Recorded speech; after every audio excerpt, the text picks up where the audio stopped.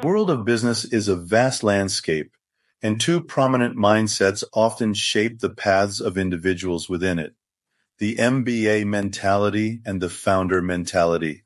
While both can lead to success, they represent distinct approaches to problem-solving, risk-taking, and decision-making. MBA programs often emphasize optimizing existing systems and processes.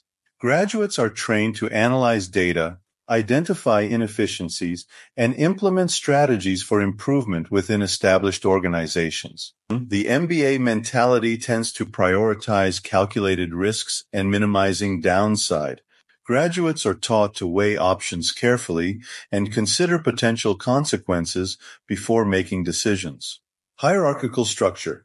MBAs often thrive in hierarchical organizations, where clear roles and responsibilities are defined. They excel at navigating corporate structures and building relationships within established systems. MBA programs develop strong strategic thinking skills, enabling graduates to formulate comprehensive business plans and long-term strategies. Founder mentality, innovation, and disruption. Founders are driven by a desire to create something new and challenge the status quo.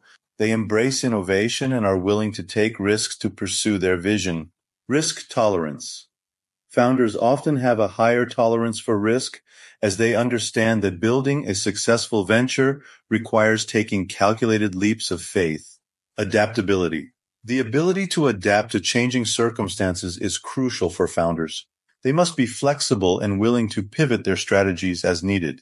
Resilience. Building a business from scratch is a challenging journey filled with setbacks. Founders must possess resilience and the ability to persevere in the face of adversity. The ideal blend. While these two mentalities may seem distinct, successful entrepreneurs and executives often possess a blend of both. An MBA can provide the foundational knowledge and analytical skills necessary for strategic decision-making, while a founder's mindset can inspire innovation and drive disruptive growth. Ultimately, the most effective approach depends on the specific context and individual goals. Whether you aspire to climb the corporate ladder or launch your own startup, understanding the nuances of these two mentalities can help you navigate the complex world of business with greater clarity and purpose.